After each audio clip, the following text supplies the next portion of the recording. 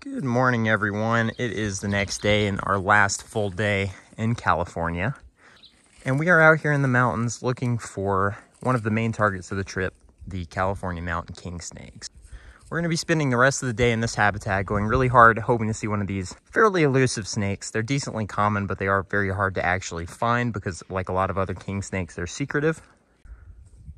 So yeah, we're going to be walking around in this habitat. Hopefully there will be plenty of other snakes to be seen, even if we don't get our target.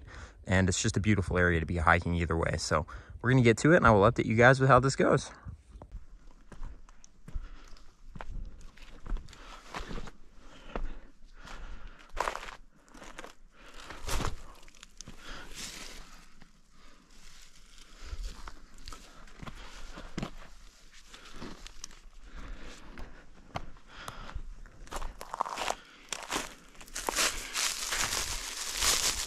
Sonata!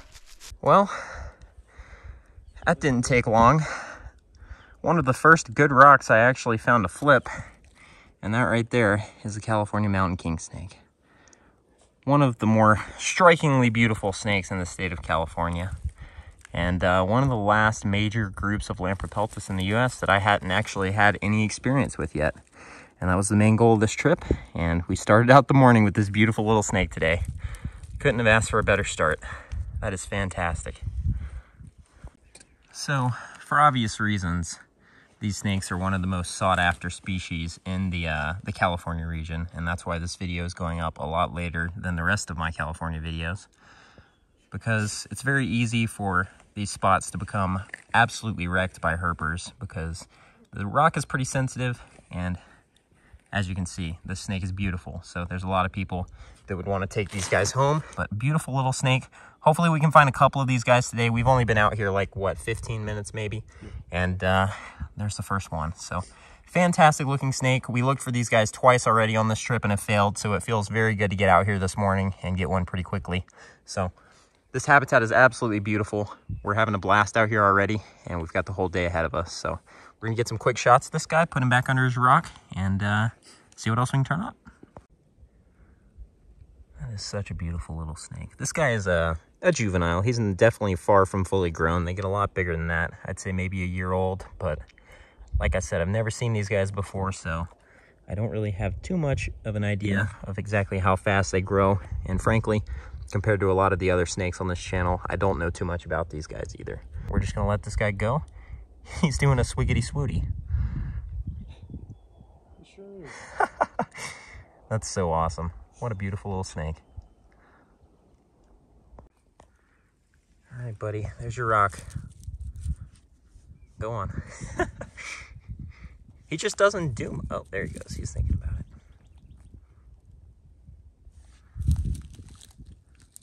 Yeah, keep going. Go on.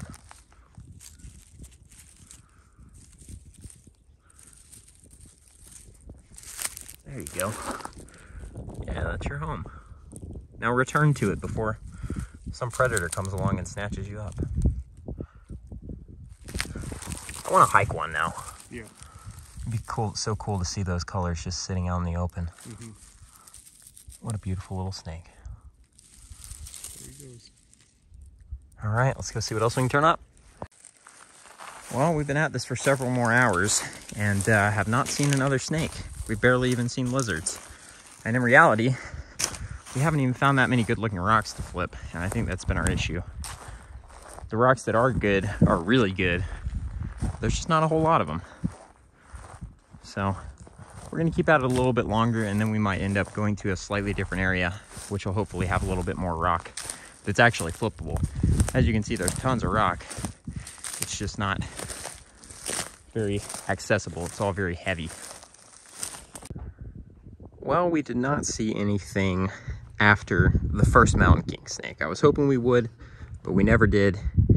And we're down in the low desert at this point. I'm not too unhappy about that. I mean, one is better than none, and we had a great time out there today. So we're back down in the slow stuff now. My dad's over there, and we're getting ready to hike through this canyon. Hoping to see some lizards, but there's also plenty of snakes out here too. So hopefully we'll come across a couple of things, and I will let you guys know when we do. But we're gonna road cruise for a little bit after this too. So worst case, we'll see some stuff on the road, hopefully. So Hello everyone, it's VoiceOver Noah once again coming to you because the desert in California is very windy, and once again we had that problem this night, but we were able to find some really cool frogs like this guy here. This is a California tree frog, and from what I understand, these guys were recently reclassified into Pseudacarus from Hyla. They really seem more like a tree frog to me, so it's really weird to see these guys and hear them calling and find out that they're actually considered a chorus frog, which is really interesting to me. They're all over this rock cut, and you can hear them calling in the background too. Really cool. Alright guys, here's our first snake of the night. This is a familiar face. This is the long-nosed snake. We see these guys all the time in West Texas and Arizona, and really all over the place in the Southwest. But really beautiful snakes, just something we see a lot of, and one of the very few things we could cruise out here that wouldn't be a lifer for me. So we're not going to spend too much time with this guy, but a beautiful snake nonetheless. And we're just happy to see stuff moving tonight because it's a little bit chilly. So quick photo session, and then we're going to let him go.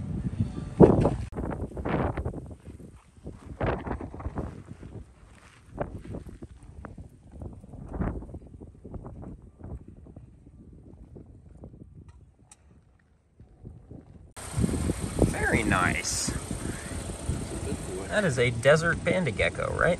I don't know. I think they're desert banded geckos here. I will double check that and label it correctly, but either way, that should be a lifer. Really nice. I love me a banded gecko, and whatever species this ends up being, I'm pretty sure they're desert banded geckos here, but I'm not positive.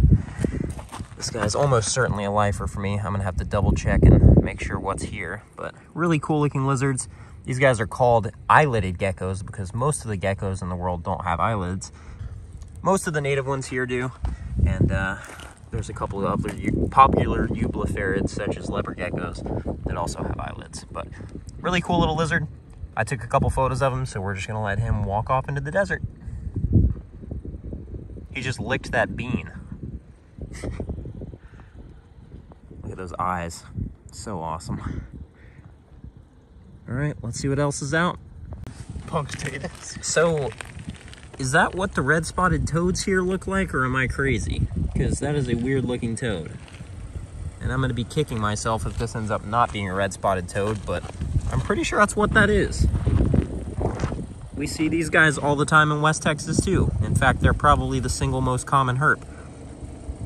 And this guy right here ended up being the last snake of the night. This is another desert glossy snake, and the only adult we saw the entire trip.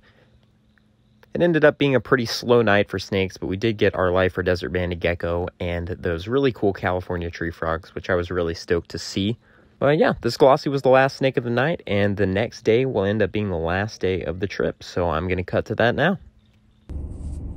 All right, everyone. Yesterday ended up being a little bit unproductive, at least in the afternoon. The morning was fantastic. It was awesome to get to see that little Zonata.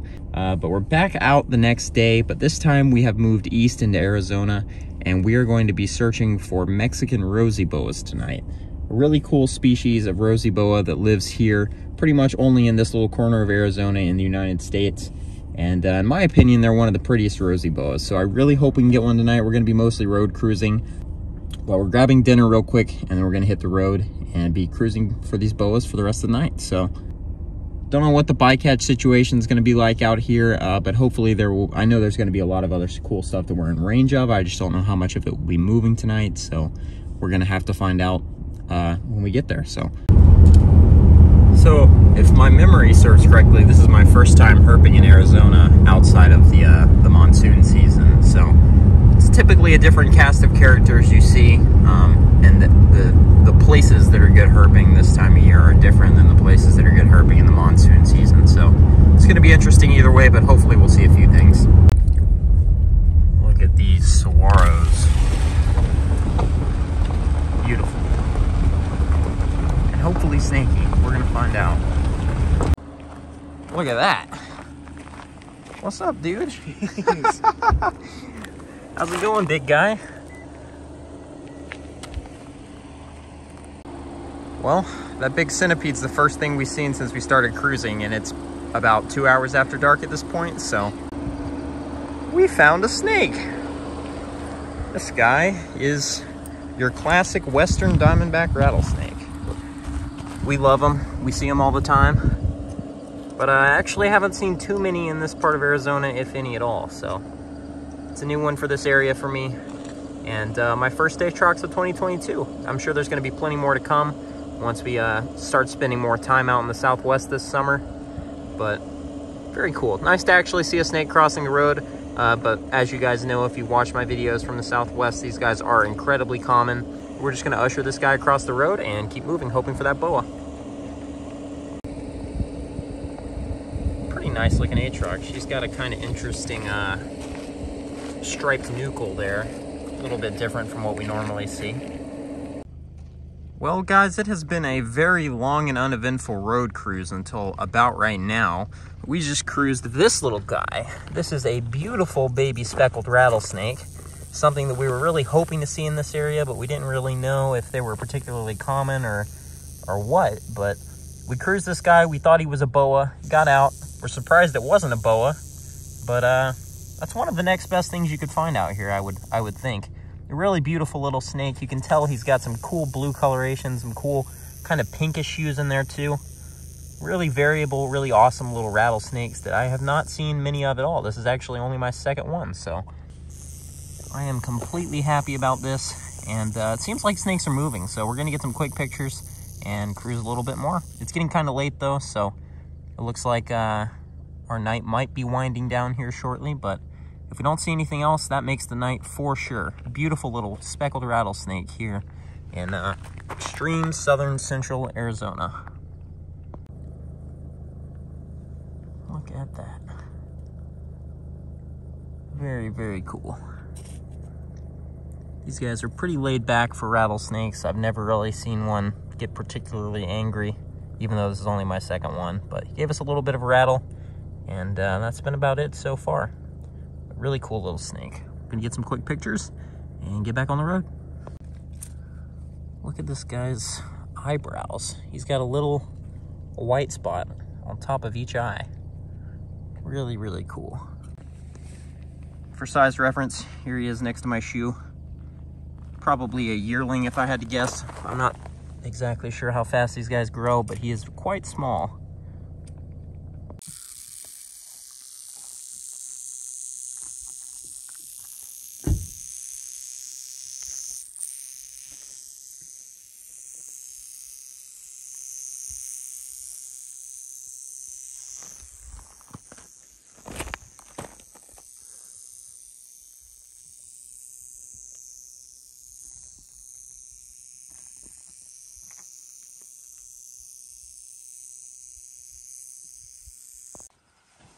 Well, this little dude definitely made our night, and it is getting fairly late, so we're going to take a couple quick photos of this guy. He's been sitting pretty well, and he looks pretty good in this lighting, too. Absolutely beautiful little speckled rattlesnake here in southern Arizona. Possibly the last snake of the trip, unless we see something on the road after this, but really good looking snake, and if we're only going to find one target snake tonight, might as well be this guy. Really great way to end the trip if we don't see anything else. But we've got a nice drive back to the hotel, so it's possible we'll see some stuff on that road too. But we're going to get back to it, let this guy go, and hopefully there will be some more snakes coming.